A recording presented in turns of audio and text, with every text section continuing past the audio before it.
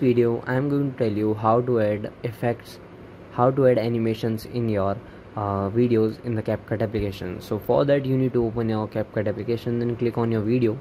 After it, click on your animations. Then you have your here many kinds of animations.